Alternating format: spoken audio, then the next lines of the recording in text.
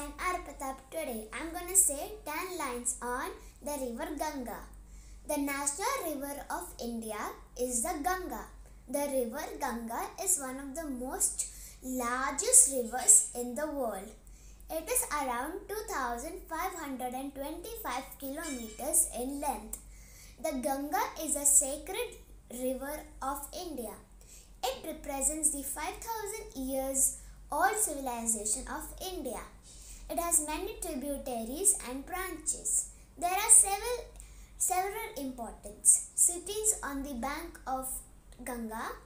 The water of the river Ganga is very fertile and it's used for the agriculture purposes. The river Ganga flows through India and Bangladesh. In one word, the river Ganga is important to all Indians. Thank you.